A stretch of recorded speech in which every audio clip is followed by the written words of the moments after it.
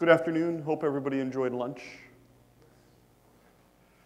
So we're going to have a conversation today about where we may go with GENI's wireless research infrastructure.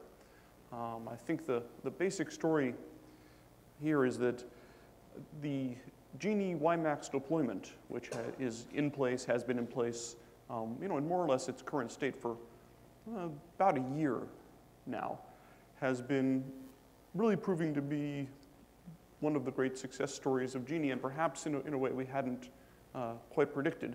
And this is something that we should make sure we continue and build upon. There's some obvious issues, the most notable of which is that I said WiMAX when I said the GENI WiMAX deployment, and that's probably not the technology we want to continue to build our research infrastructure upon. So we're going to have a little bit of a conversation today. I'm going to lay out some suggestions as to what we might do. We're going to have some of the folks who have been doing such successful research in our current WiMAX deployment sort of help sample the research space, and we'll talk a little bit about the design of a better, bigger, better GENI wireless research infrastructure going forward. So we've got, what, 90 minutes to accomplish all that? That sounds like a pretty good challenge, so I'll try not to be too verbose.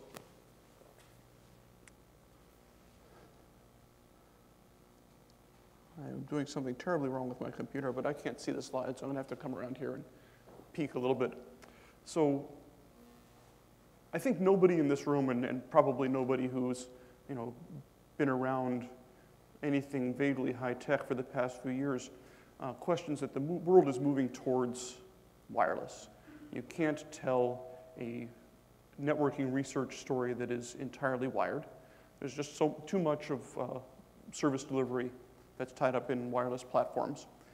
And thinking pre-GENI, and this is very recent times, doing network research in novel services has been very, very hard, because essentially you're working with closed, commercially run cellular systems. So everybody knows test tube guy. Test tube guy has a great idea, and he is confronted by the cynics, the doubters, who would like to see it actually working. And this has been the story with GENI all along, that we're trying to change this dynamic so that when you have a novel idea, you're not stuck. You have someplace to go. So GENI WiMAX has been very successful in letting us go the next step, so that I can take this concept, I can try it out in real, operational, multi-city, genuine cellular deployment. And GENI WiMAX is providing the only opportunity that exists for researchers to do that now in the US.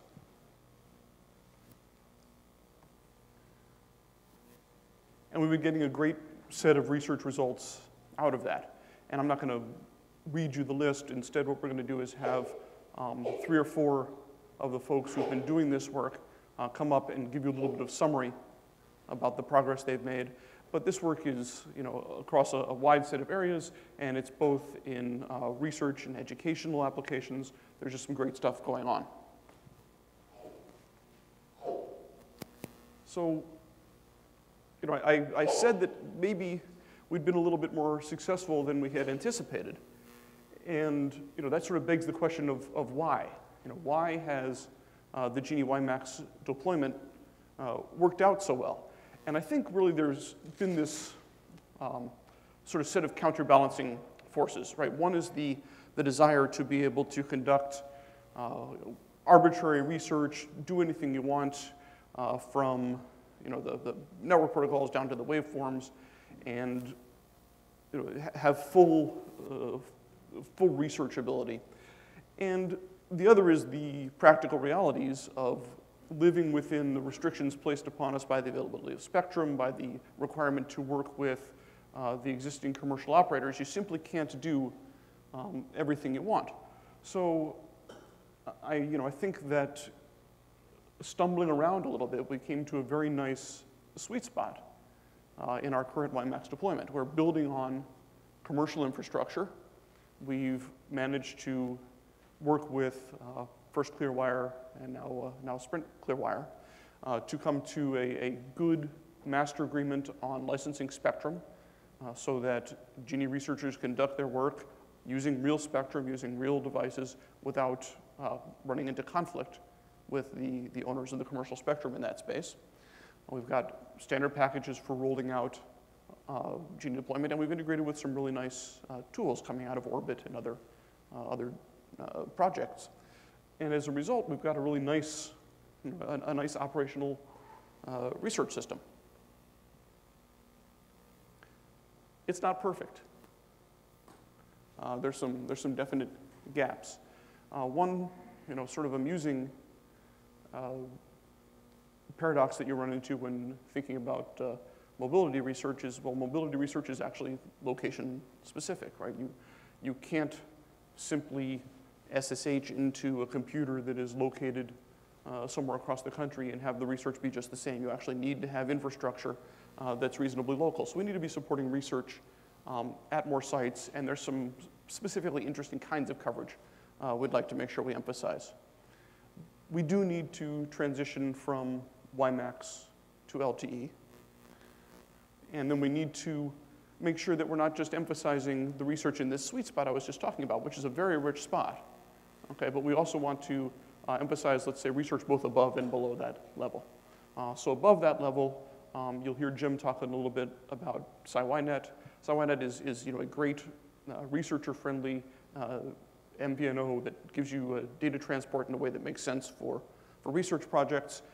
You don't need to go down and mess with the underlying protocols. And then for the people who really can't make do with working on mostly unmodified commercial hardware, we do need to make sure we come up with the right solutions for supporting the sort of lower level wireless infrastructure research. And there are some solutions there. I think Yvonne and Rob will talk about those some in their talks. And we need to make sure we're supporting that work as well.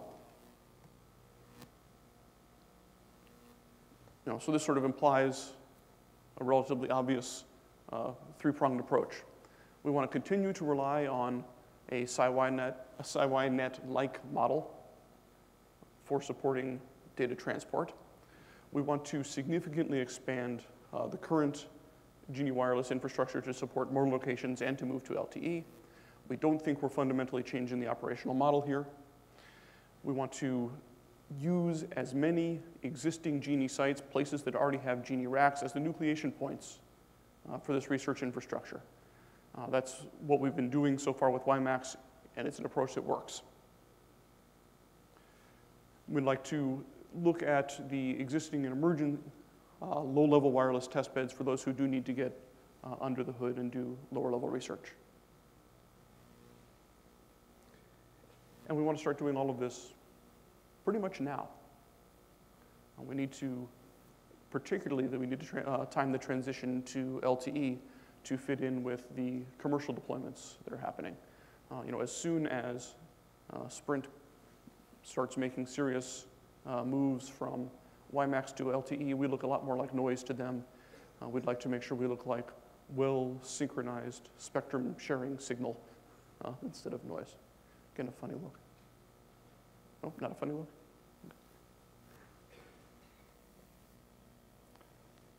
So here's the proposal for the middle layer of this infrastructure.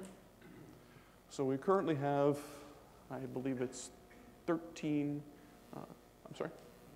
Yeah, 13 sites, 26 base stations in the GENI WiMAX infrastructure.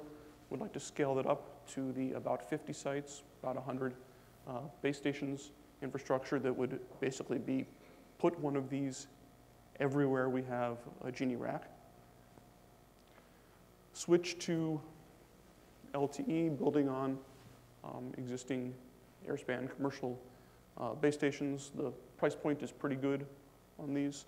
This is not a tremendous hardware investment. Connect everybody up to GENI racks and the GENI backbone so you can conduct wide area experiments.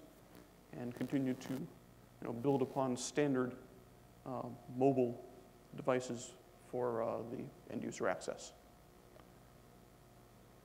That's essentially the plan, although I'd like to point out that Rob and Yvonne and Jim are going to augment sort of the sandwich part, the bread parts of that sandwich. Any questions before we move on?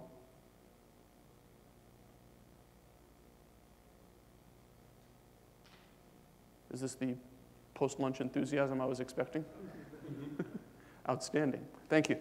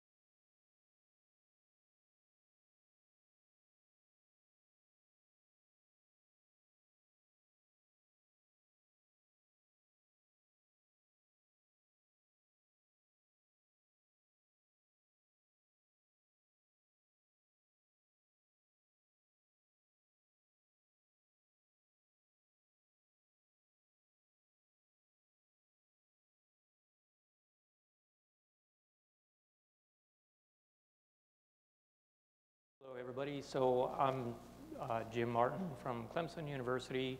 I am actually working with KC on our Clemson GENI WiMAX project. And so if you come by our demo this evening, I can tell you more about the handoff solution that we're putting together using our WiMAX and Wi-Fi OpenFlow systems on campus. So today, this is meant to be really an overview of SciWiNet. I think most of you are familiar with SciWiNet. Some of you may not, but I'll sort of move rapidly here in the introductory summarization of the project and really get to the last slide, which talks about moving forward and lessons learned. And Mark, how do you want to handle like discussions? Should we wait until the very end? I think so. Yeah. Okay. Okay. All right.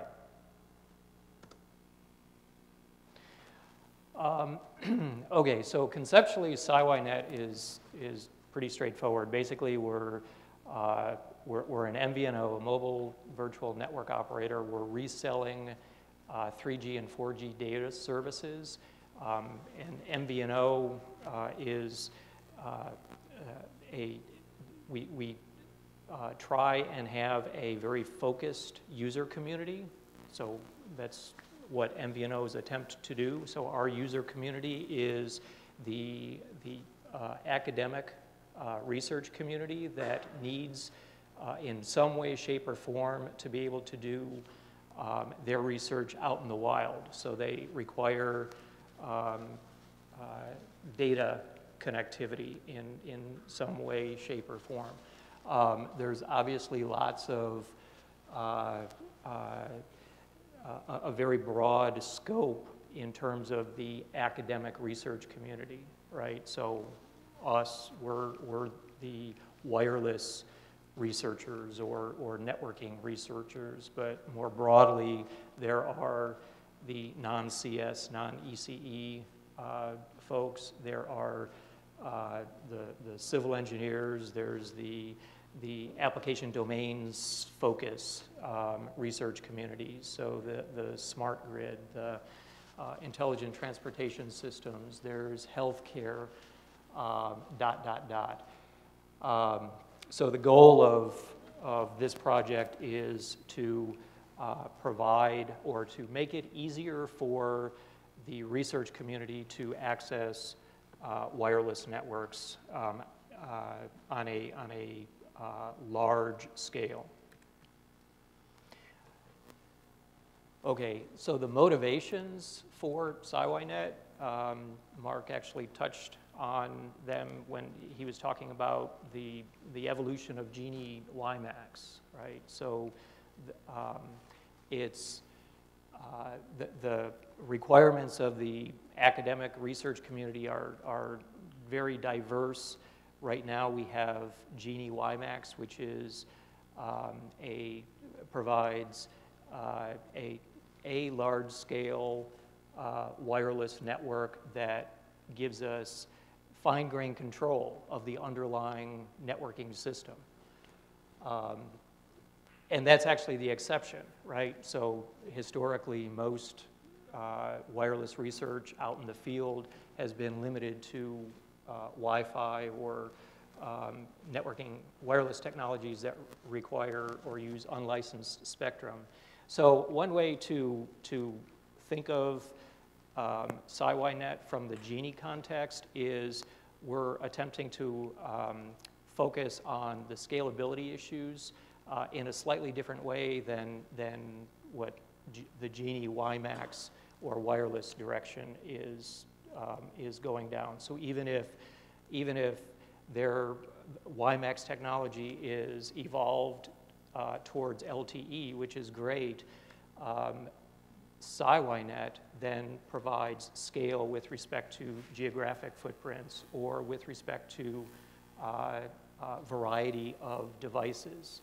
And the way we do that is by partnering with cellular operators.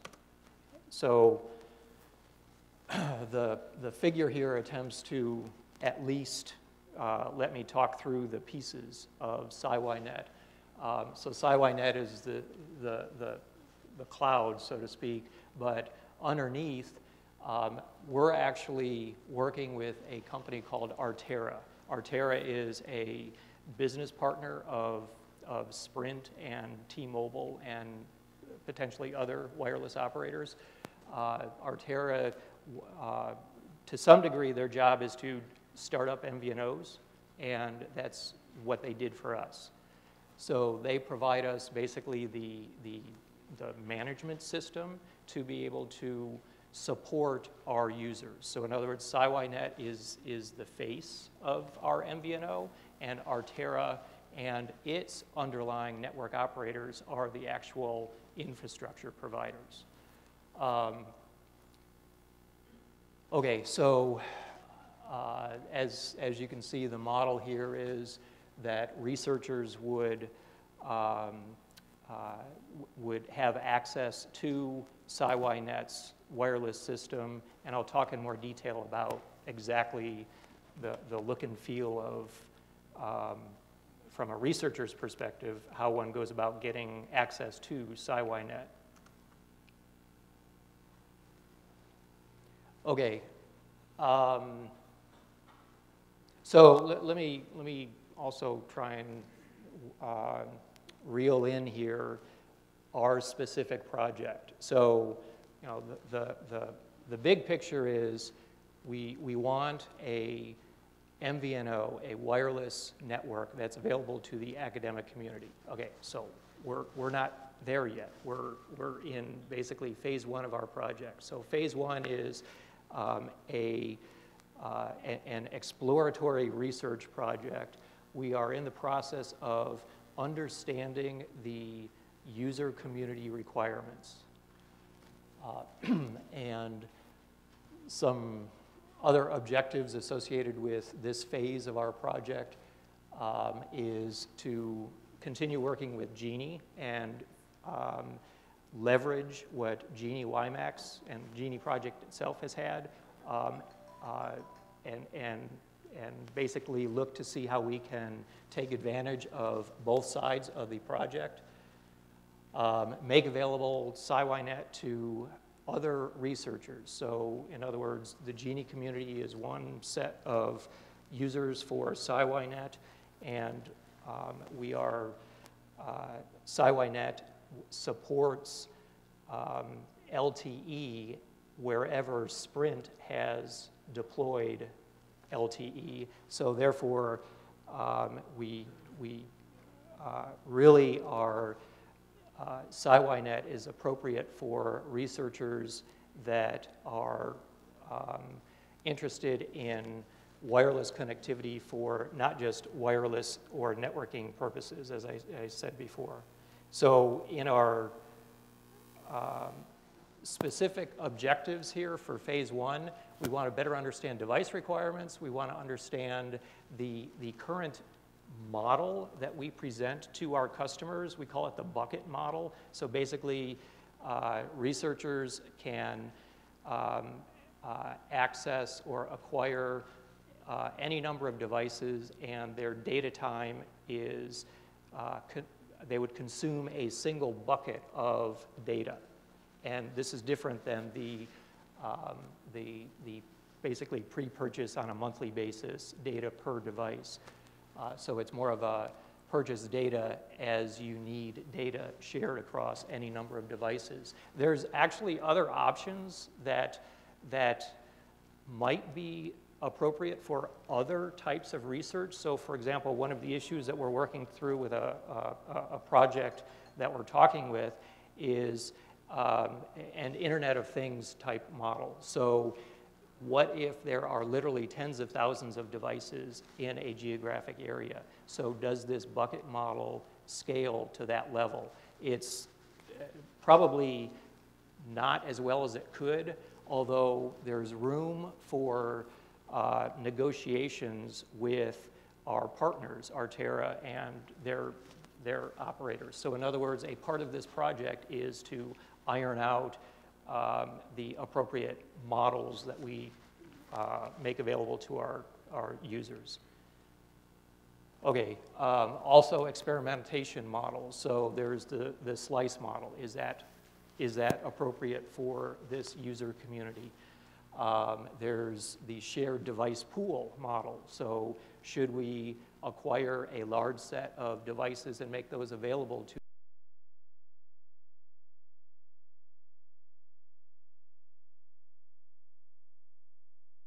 two more slides here.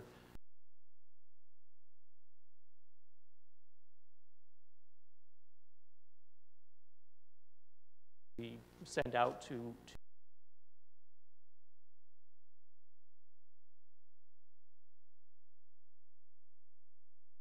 devices that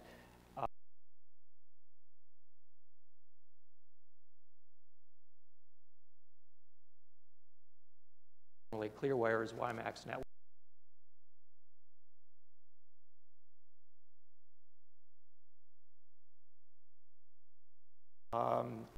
Web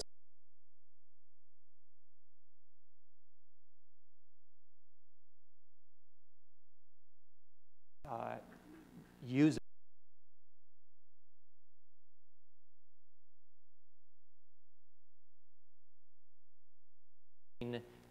researchers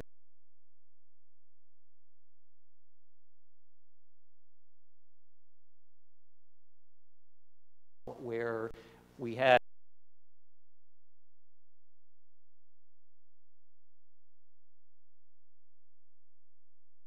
a larger group of users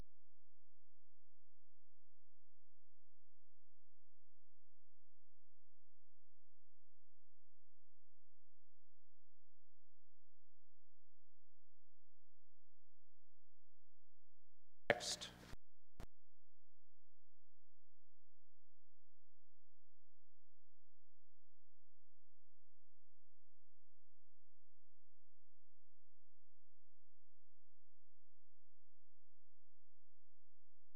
Forward, the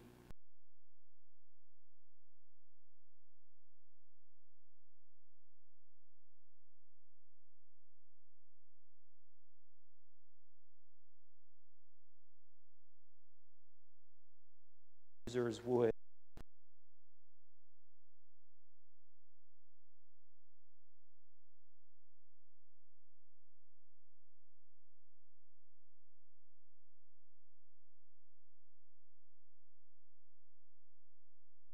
at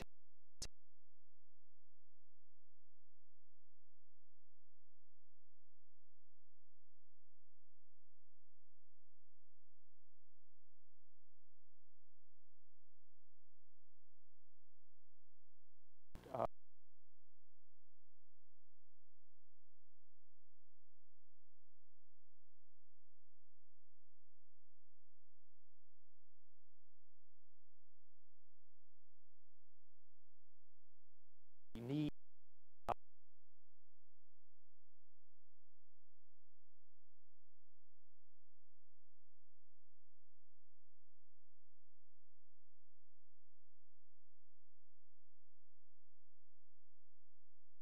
that with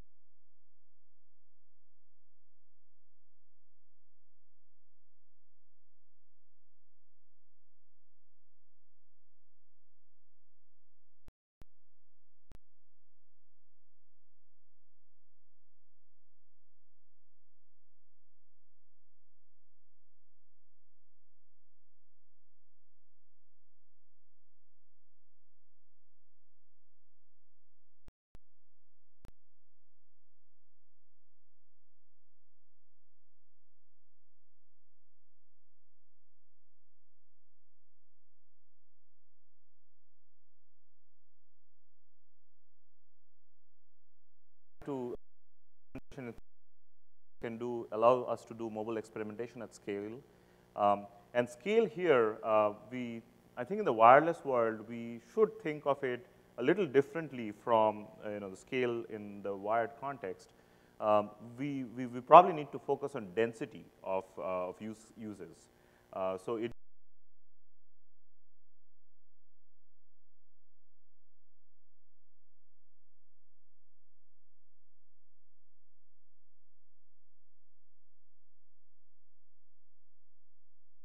for 3 base stations. But if you think of scale in the wireless context, the challenges come in when you have lots of users in the same area sharing the same spectrum. number of base station, handoffs happening, so proximity is key, and issues are different when you are in a completely urban setting versus rural setting. So we have to kind of look at density as an important metric for wireless experimentation. Second important criteria is to have a group of real users. That's been a focus of GENI for a while, so that's something that we obviously want to have. And then the suitable level of programmability. Right? So these are sort of the goals. And if I think of the infrastructure that we are striving to build today, there are kind of a progression. There's no one right answer for every kind of research. On one extreme, you have a highly programmable sort of software-defined radio platforms, which allow you to do experimentation in the FiMac kind of mechanisms. In some cases, they can be pretty expensive, and therefore, it's hard to kind of generate them at large scale, and it's hard to also get lots of real users running on these systems. The second potential, which is sort of what the GENI WiMAX effort has kind of focused on, is highly or somewhat configurable hardware. You may not be able to reprogram the Phi and the Mac, not in a large way. And then you can sort of leverage standard base stations, sort of leverage standard clients, and then some sort of large scale and real users are possible on such an infrastructure. And then the third example is what Jim was talking about, which I kind of classify that as sort of commercial off-the-shelf systems. It has its big advantages that it can easily generate a nationwide footprint because you have Sprint or somebody backing up such a MVNO. But of course, it has limited configurability. And each of these infrastructures allow certain kinds of research and certain kinds of tasks to be easily implemented. So the focus the part I want to personally focus on is the second one, where the current GENI WiMAX model, where you have somewhat configurable hardware, and you still enable lots of base stations and clients to exist. So, trying to paint the picture that we are looking at the need for high density of users and users. We want scale. I kind of think of Planet Lab as very large scale in some ways, but of course, it's a different world out there. And then real users. So we want to kind of bring all of these three things together. So what is this outdoor citywide wireless infrastructure? So we really want to almost build like a mini cellular operator running in at least a city, or at least a large part of a city. And that can be very compelling because today, if I, with the WiMAX base stations we have, if I go to my students in the university and say, I'll give you a cell phone for free that can work on WiMAX that we will build and provide for you, they will like it, but it's still limited, within a couple of square miles, and they can find some use cases, but they'll have to carry their other phone all the time anyways. So it's not always as easy to get tons of users, but it's still good.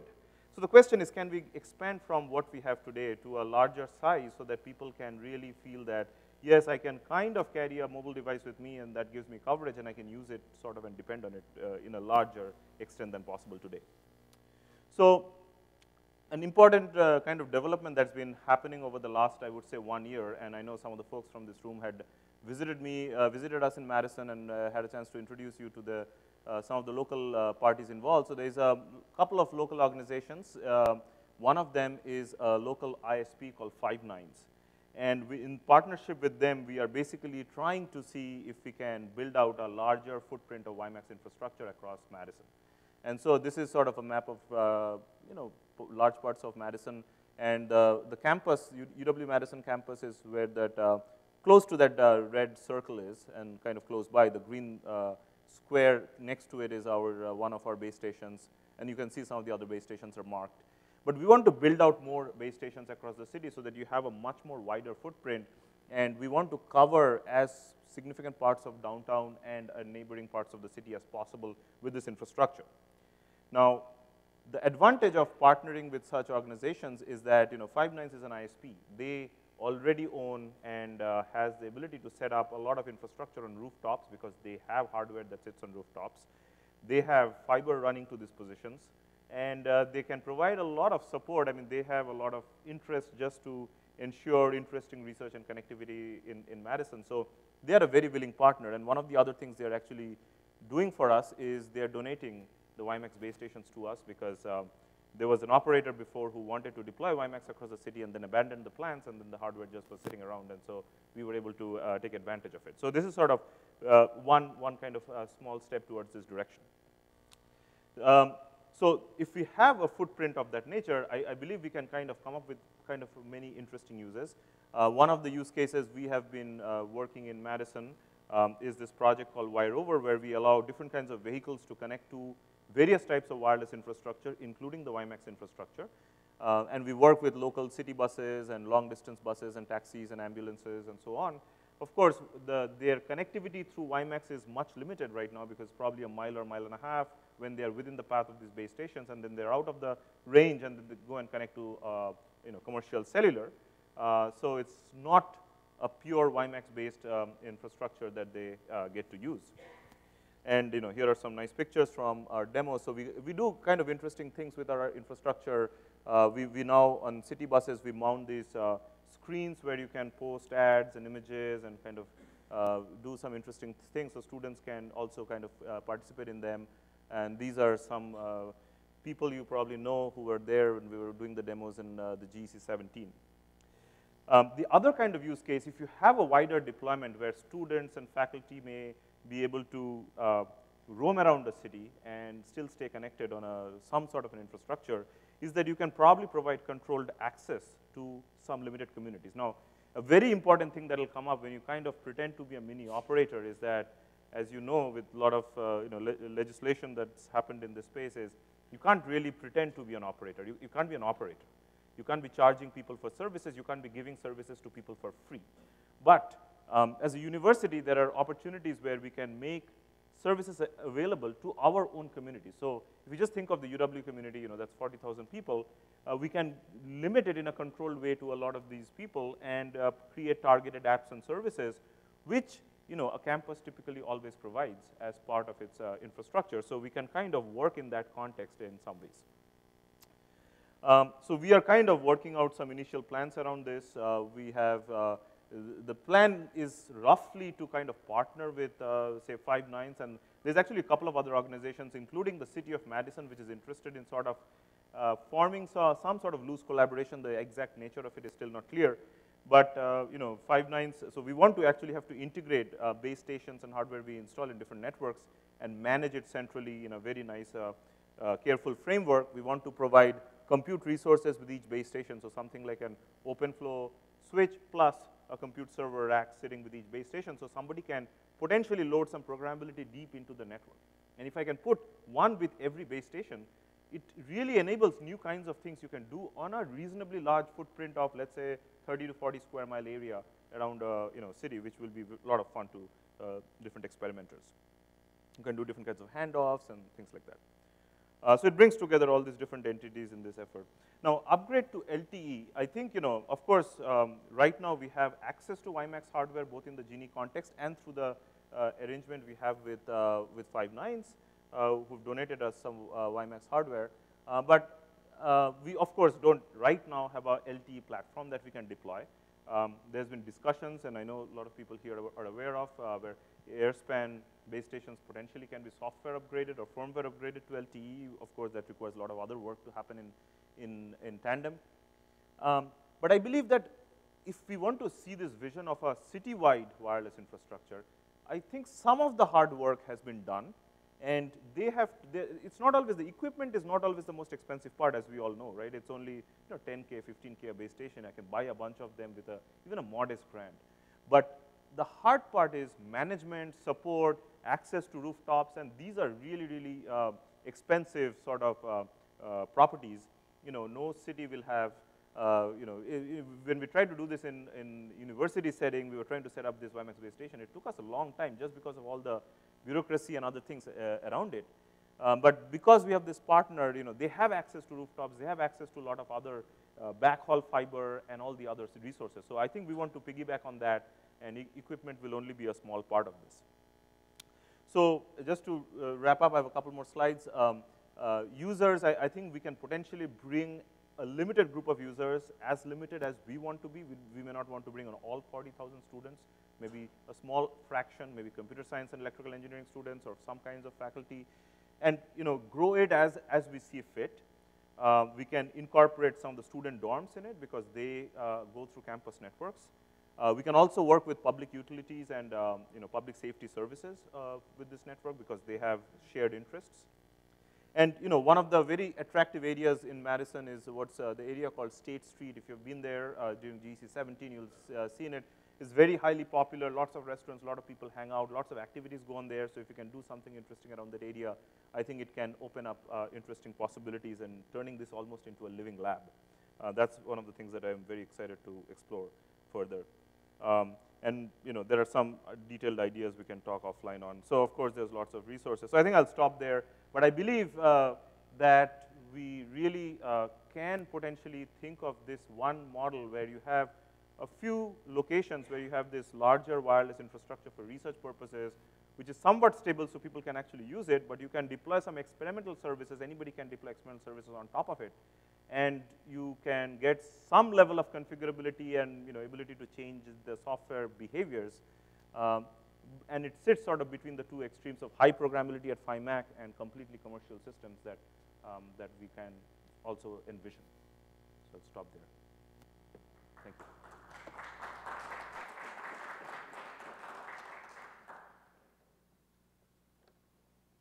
Are we taking any questions? I guess if anybody has one or, oh, okay, sure.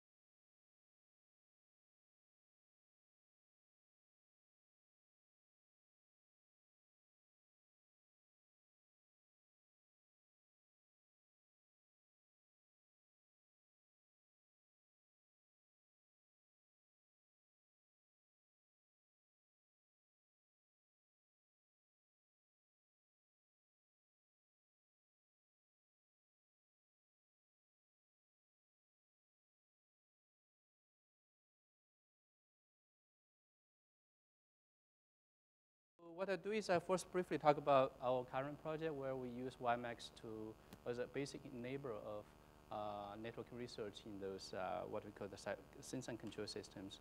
And then I'll briefly share some thoughts on how potentially the LTE may help us in those efforts. Also, how we may want to rethink about strategy on LTE deployment. So here's the deployment on our campus in Midtown Detroit. We have a few base stations deployed on the rooftop of our department building. And right now, the coverage is something like this in terms of downlink capacity and uplink capacity. For essentially our base station, the base station is around in this area. And then we kind of cover most of the majority of the campus part. And then for some part of the campus, the capacity is actually quite good, up to 28 Mbps. But for the highways around us, the rate is a little bit lower, so that may be something we can probably benefit from the future LTE deployment. So in terms of the use cases, we look at three basic categories of use cases. One is to sort of use a WiMAX as a way of integrating the vehicular sensing platforms into the GENI backbone so that folks can experiment with vehicular sensing in terms of both internal sensing and external sensing. For example, seeing what the engine speed, fuel consumption, as well as seeing what the environment is. So that's one aspect of the use case.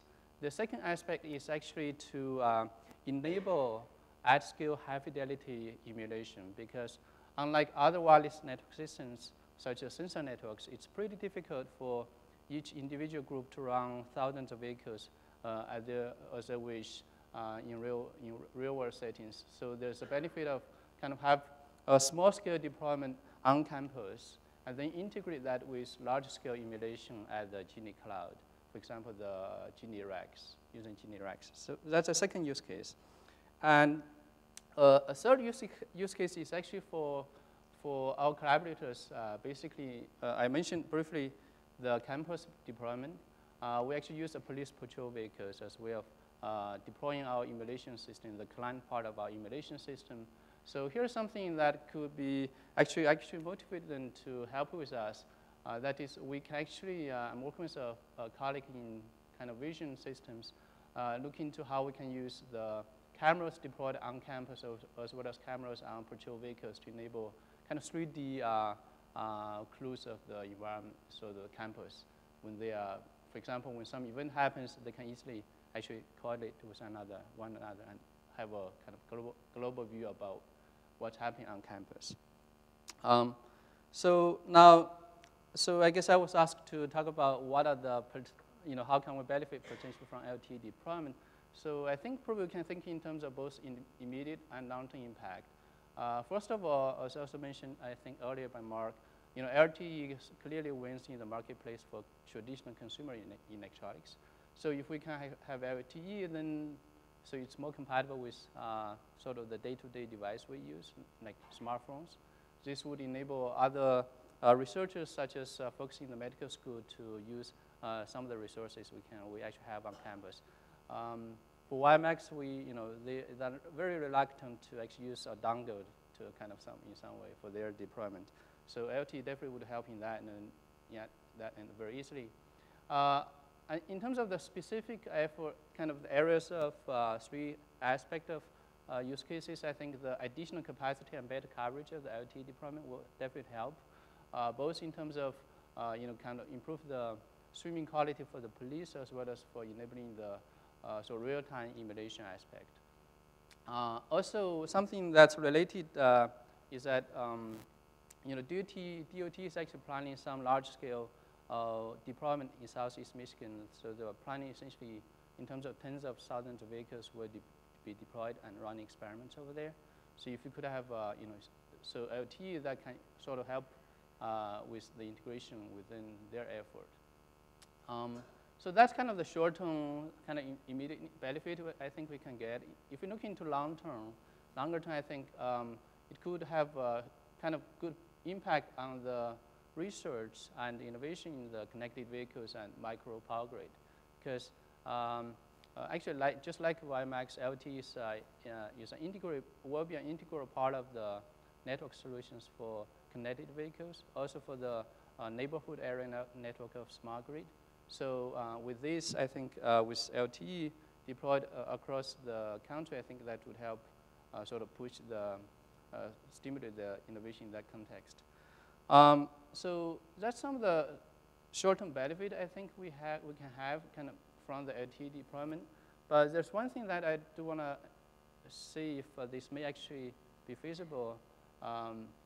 That is, so if you look at the deployment methodology, right, we can either use the sort of commercial LTE equipment, or we can actually use some open source equipment, especially for the base stations. So I think while we're planning for this effort, if we can actually think about sort of open source software-defined implementations of LTE, I think that would be of great value. On one hand, for at least a few reasons.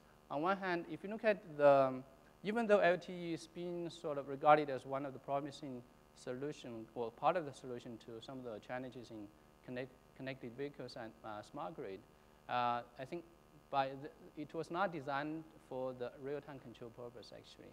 So I think there are probably there are areas that need to kind of, in terms of the design of the technology, there are areas that probably can benefit from further investment. So if we can have a software-defined implementation, then we can potentially enable sort of the folks to play with the hardware platform and then change how it behaves. I guess another benefit, if we can have software-defined platform, sort of more have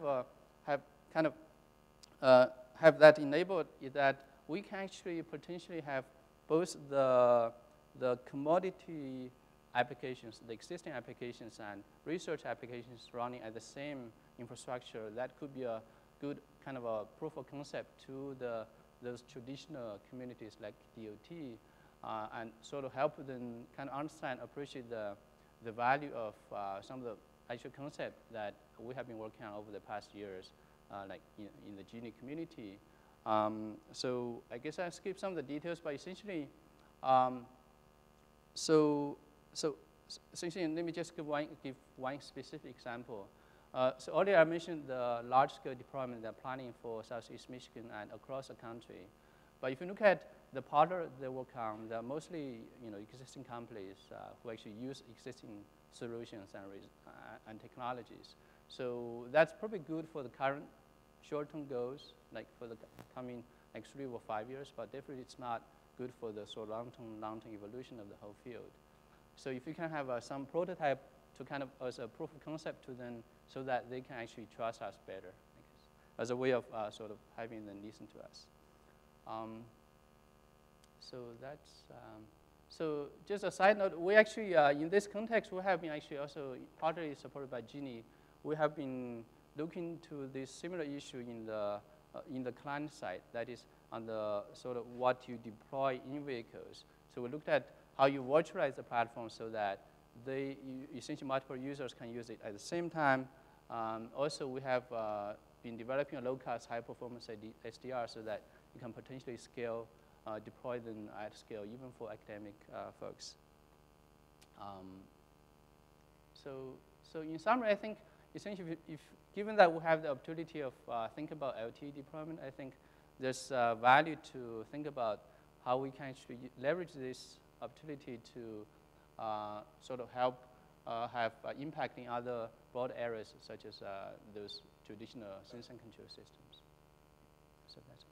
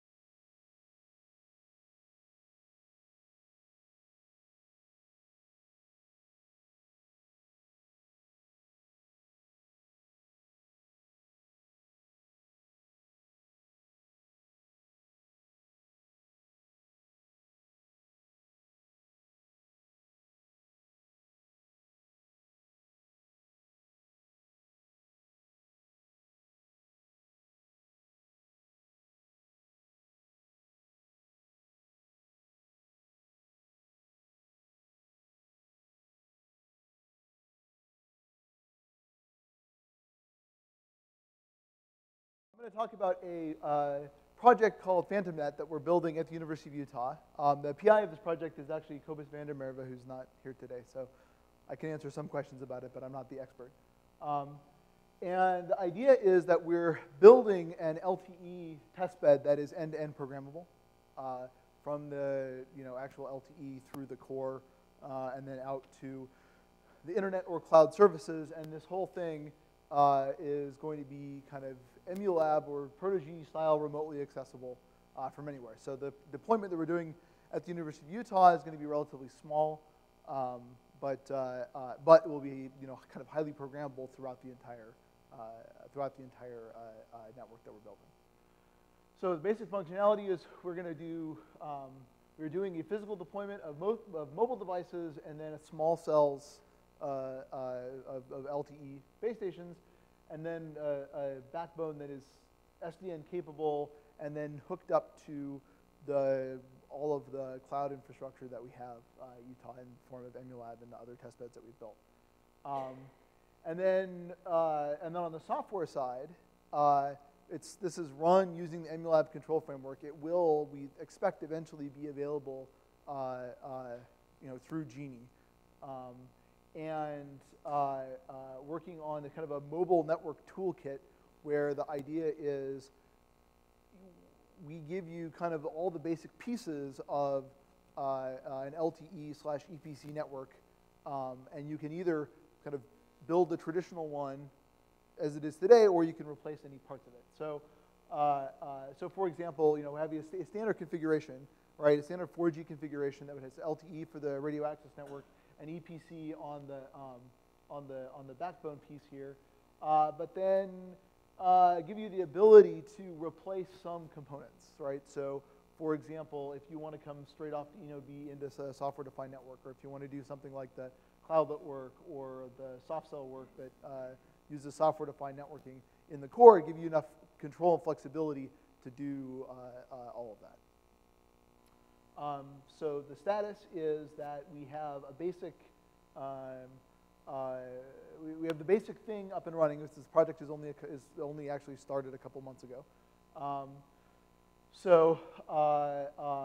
the moment we're using, we have kind of two things that are up and running. So one is you can build something that's purely in, so I should mention, so OpenEPC is a software package that is kind of open in the sense that you can buy a source license from them, which we have.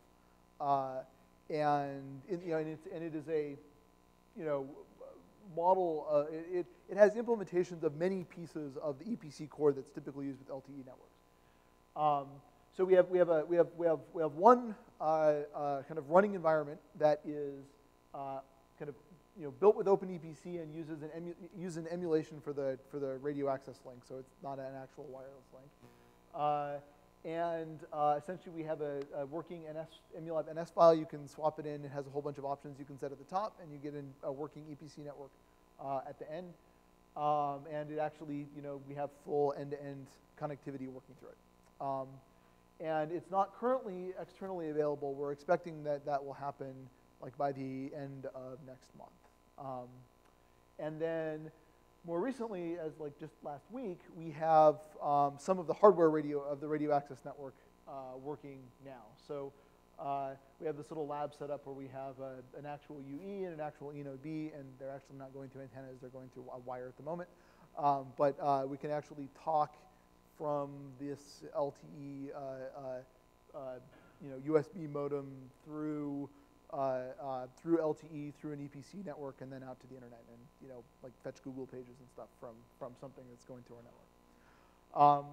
And then the actual OpenEPC part is running inside of Emulab. And as I mentioned earlier, one of the things that we want to enable here is we think that there's a lot of interest in connecting cloud services and SDN services to various mobile networks, and this stuff is connected to the entire Emulab testbed, and then transitively from there to basically all of GENI. And we're working hard on making it actually externally available, and I'm going to be short, so I'll stop there.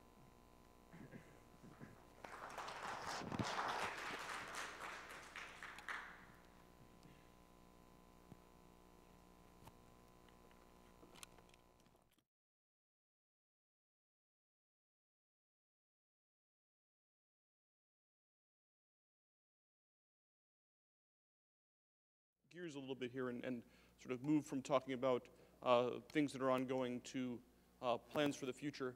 And to set the stage for that, I asked Dave Farber if he'd say sort of a few words about how we think about the research challenges that are confronting us, how we coordinate that with sort of the realities of the commercial space that surrounds us. Dave has a tremendous amount of experience in doing both of these, and I think maybe he can kick us off with some challenges, after which Yvonne and Manu are going to get up and talk a little bit about some plans, and we hopefully still have some time for discussion. So I'll stop in service of that last goal. Just hold the bloody thing. Up to you. Yeah, it's easier. Can everybody, does that work? Yeah. I'm just going to paste this on so I don't drop it. Maybe I'll paste it on. There we go. Don't you love technology when it doesn't work? There we go. Okay. I wanted to spend a few minutes sort of giving a feeling for some of the challenges and some of the opportunities. People have tried for a number of years to bring wireless technology into the academic world in particular. And usually the problem you run into outside of Wi-Fi is the commercial sector and the FCC and the licensing requirements, and more as the FCC looks at software-defined radios, the ability to certify that they will not somehow jam the airwaves and cause problems to people. That's an open question. I haven't seen any very good answers to that, but people tend to be a little shy. On the other hand, some carriers are willing to experiment. When I first got to Pittsburgh, I actually convinced Verizon that they should install an LTE network in Pittsburgh, which was not on the initial list, and put it on campus also and allow the campus to experiment, given they didn't interfere in a meaningful way with the commercial LTE network, in which case we could experiment on that and experiment with students and researchers. And I think it's important, as you are on an academic campus, to stimulate the students to experiment, not only in hardware, not only in software, but applications, and sort of stimulate their interest in seeing things happen in this space. I'll just mention a few things that I think are critical and then make a comment at the end. Security and privacy are going to be one of the main problems in the future of wireless. Right now, our cell phones are arguably not very secure and not very private. We would like to see phones, devices that have much better privacy mechanisms. And there are phones being manufactured in some places with things like the TPM modules inside, which give you the opportunity potentially to do some interesting work and some research work in that area. I think security is a major problem in the wireless space. I also think that seamless transitions are another thing which certainly the carriers have done fairly well. We haven't done it as well in the data space. For as long as I can remember, there's been protocols to do that, but somehow they never got implemented correctly. So as I walk from Wi-Fi coverage to LTE coverage, all hell breaks loose quite often. And that's something that limits our flexibility in being able to deploy meaningful environments on the campuses.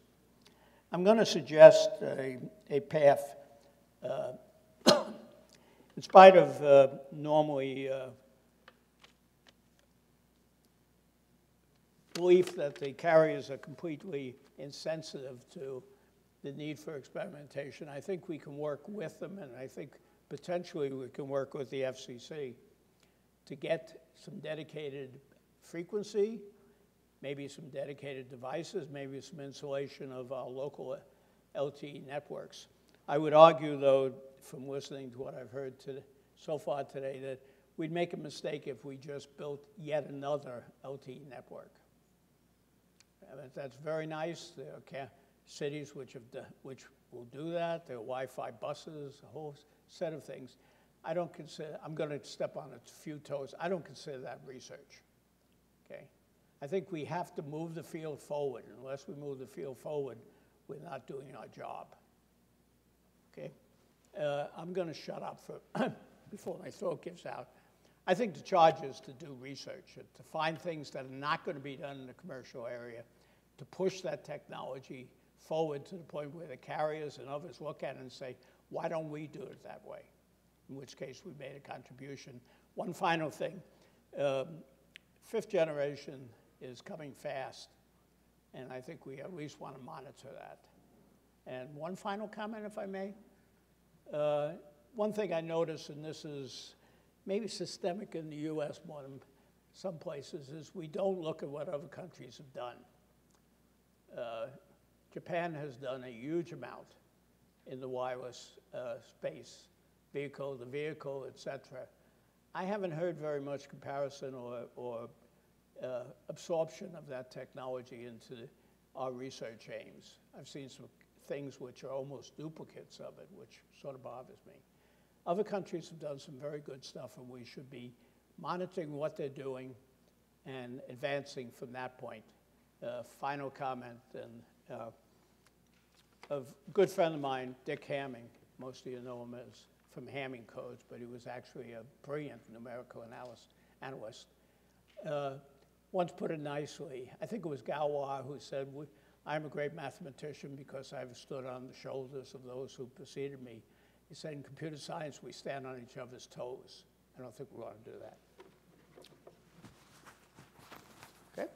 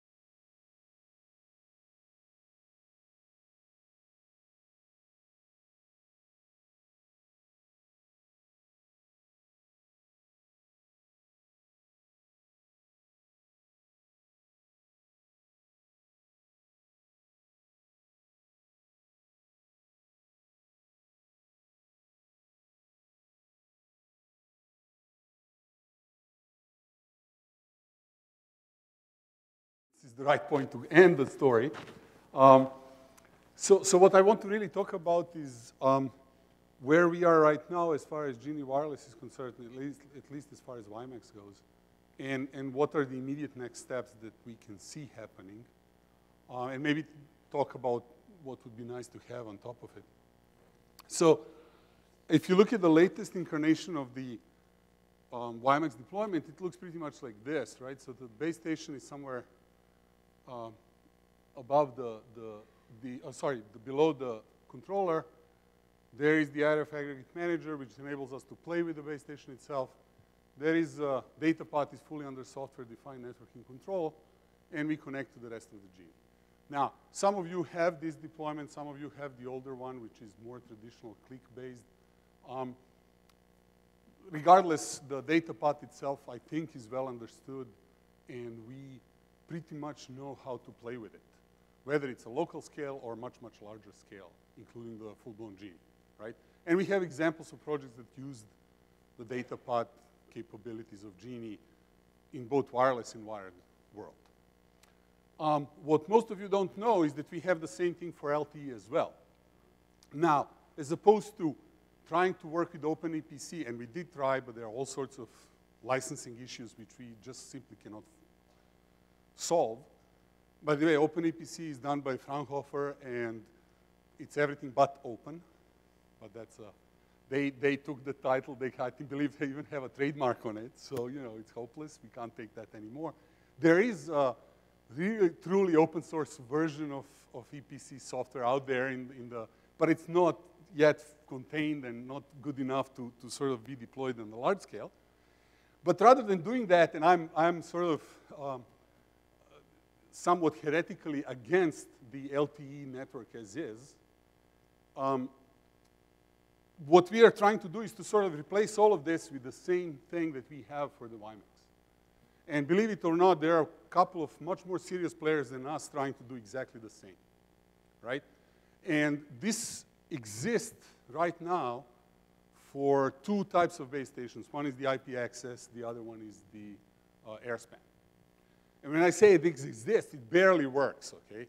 Because there is a fairly complex set of issues related to that link over there. We just have a basic X1 implementation so that the base station doesn't collapse. But, you know, the whole idea is really to put the software-defined networking in the data path of LTE, let the controller figure out what it wants to do with the packets, regardless of what they are.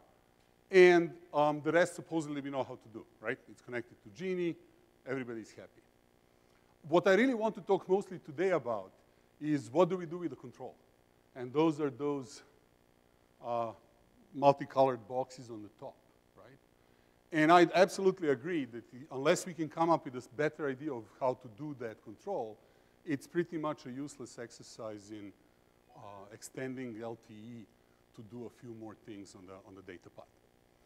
Now, larger picture, the idea, of course, is that a GENI controller of some kind is in charge of coordinating multiple base stations. There is some magic related to data path. And by the way, that stuff up there really exists. And, you know, it's really not that hard to create a single SDN controller that's going to control the data path within the base station as well as with all the switches and all the other infrastructure the GENI has.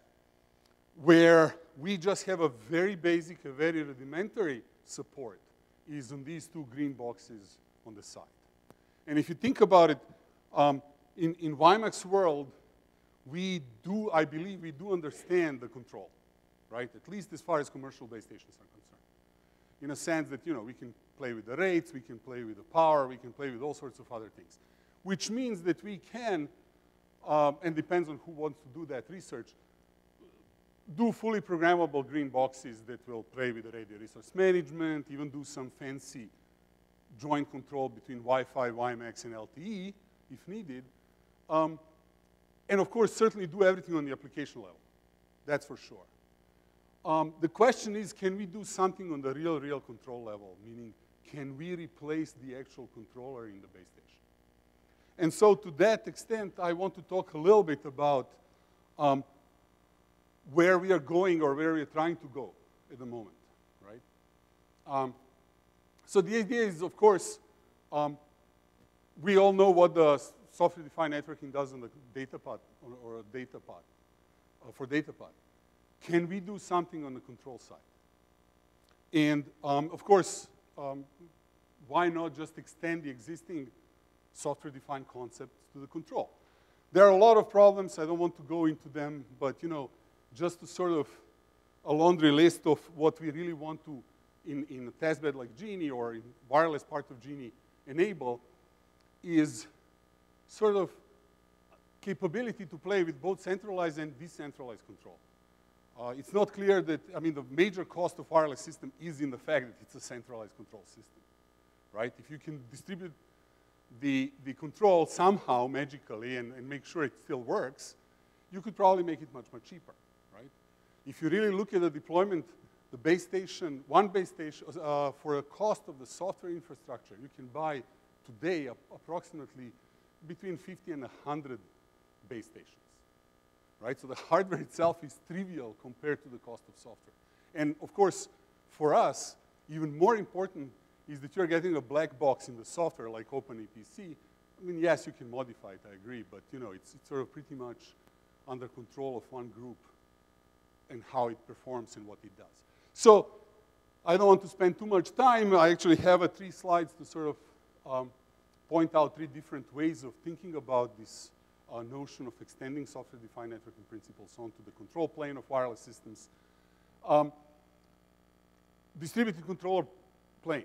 The first thing that we need to establish is the shared state, and it's not clear what is needed. Do I really need to share a state of wireless station base station in New Jersey with the wireless base station in LA, right?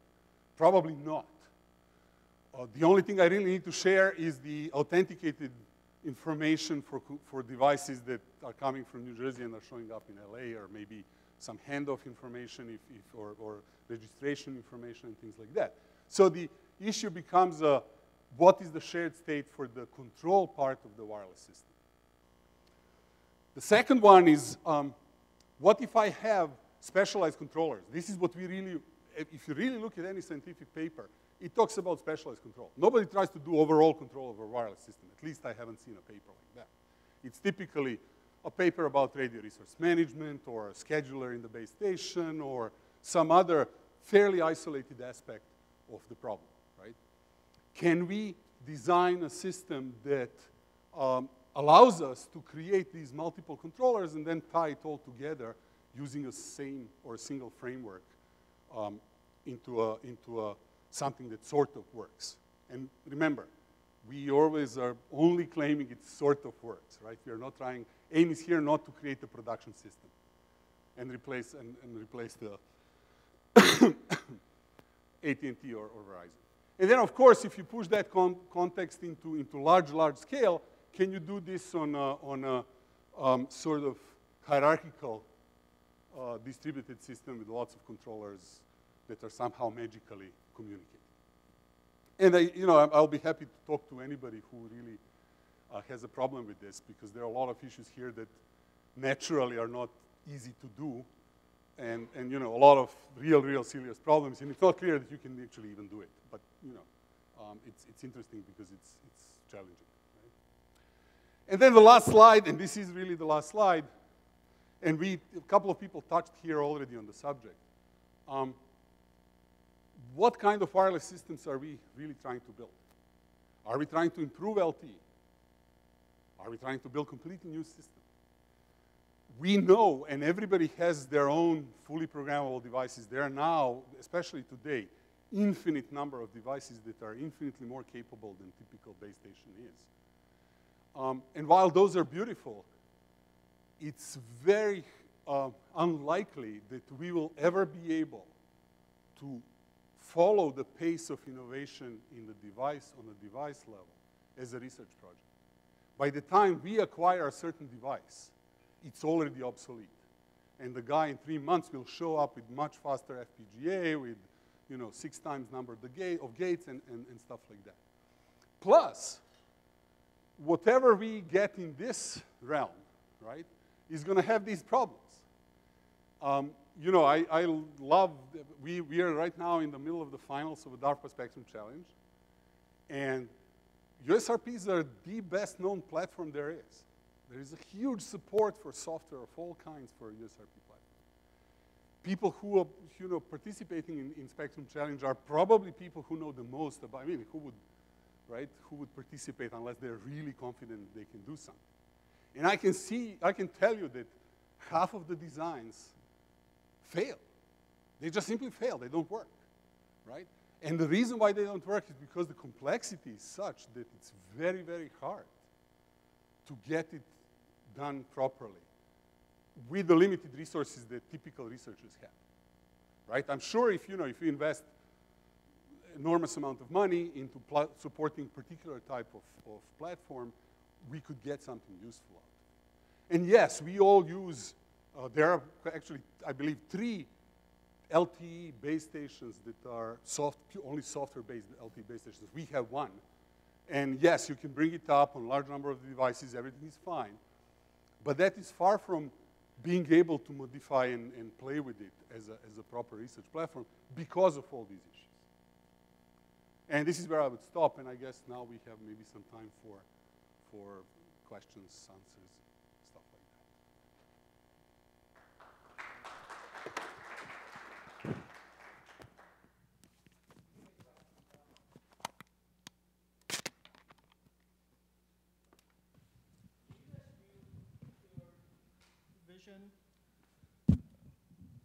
As the base station as the resource, or the cellular and devices as your resource?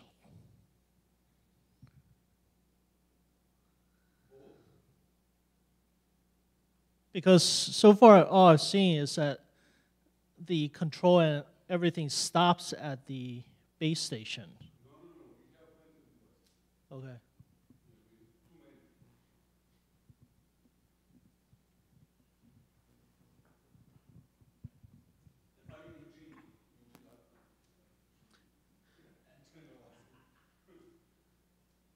So I just wanted to ask about your base station. So it seems like your architecture is about taking base stations that talk the 3GPP EPC protocol stuff and then creating a wrapper around them. Do you have any plans to do anything more deep on the base station itself, or to replace a base station with something like USRP? So this is actually a fundamental problem with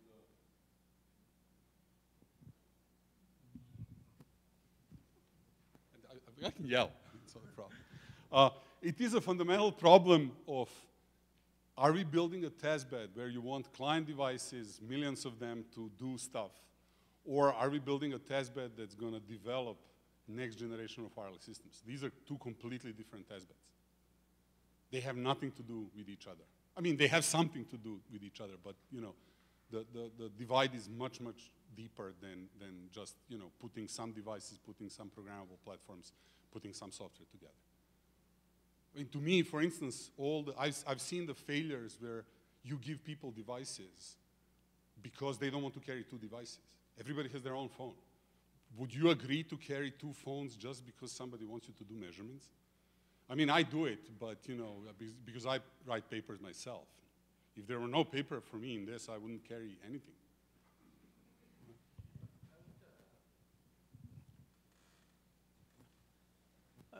I want to, let me just, you said something that sort of triggered something in my mind, and that's the difficulty of building hardware, redesigning hardware in the academic community, basically.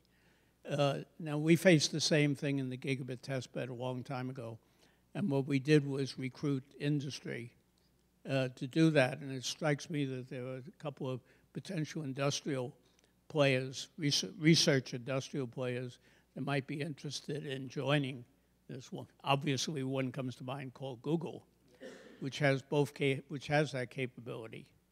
So that may be a very productive way of joining the imagination of academia with the practicality of being able to contract or build stuff, and also play politics, which is...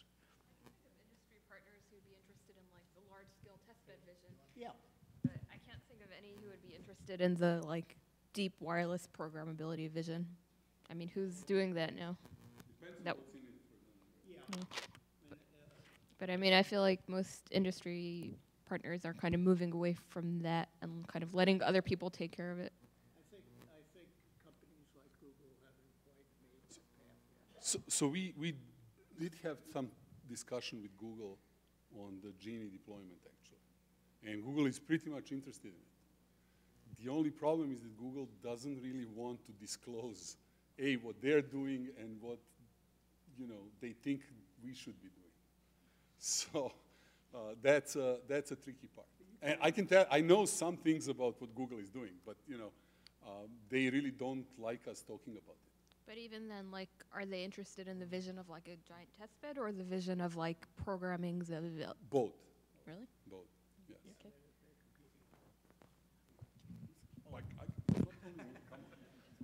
Take them both of you on. Well, you know, I was actually thinking about Google myself, and probably many of the people in the room were as well. You know, I think if you went to Google and you could say, we can give you something like 3 cities or 4 cities, something like that, and have a good way of partitioning between the Google private experiments they're doing and the open academic experiments, which I believe you can do with your mechanisms. That might be really interesting, right? It's like having a Google wired city, only at a wireless scale. So just to add, I know for a fact that Google is heavily deploying, and I don't deny I said this even if it's broadcasted and recorded, on their campus, the sort of TDD-based LTE system. Okay? There's one other thing that I think should be maybe a source of some input. I'm not necessarily recommending this, but Internet 2 has been talking about massive deployment of wireless technology as part of their Internet 2 environment. They've been talking, I've been told they're talking to a lot of carriers. I have no idea how adventurous those guys can be. I know Internet 2 and they don't tend to be that adventurous. But there may be a deal to be made there because they have a huge potential market there. So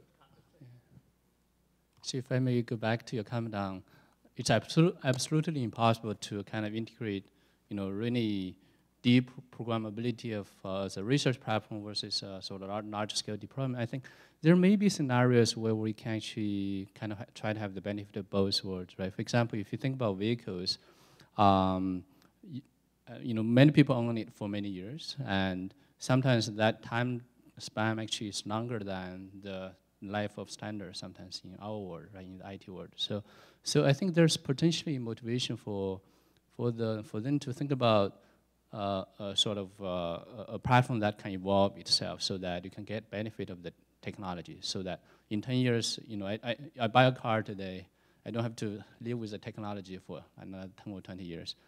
Now, I think another similar related thought is that if I understand right, I think one of the dream of GENI was to really develop sort of the type of technology or methodology so that a production system is a test bed itself, right?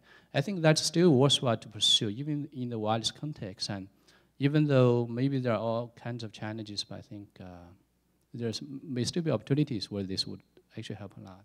Absolutely, but I arguably that's the part of, you know, let's buy LTE base station, modify the software as much as we can, but still keep it carrier grade and make sure it's not going to crash, and you know, well, like it does with what we do anyway. But I mean, I think that's part of the problem. If you really want to use the devices that are carrier grade devices, then your deep programmability pretty much goes away. At scale, at scale. If you want to do 1 or 2, I'm sure you can do it. But if you're talking about 50 sites and you know, I mean, that's good luck. Ivan, I have a question to you. Why you don't consider the opportunity to have a wireless controller to the wireless network, just as application to the, let me say, SDN controller, which will control, in this case, as wired network as wireless. And on this way, you can make the software of the base station much easier. And you also will win a lot of delays and make, how to say, smooth roaming across the network. So if you look at the slides, that's exactly what Maybe we're I missed proposing it. to build. Okay. And but there are a lot of problems there as well. I mean, if you look at the control path, latency plays a critical role. There are certain things you have to do close to the base station. You know. Come to the evening. I will show you something. Sure. That's good. Oh, no.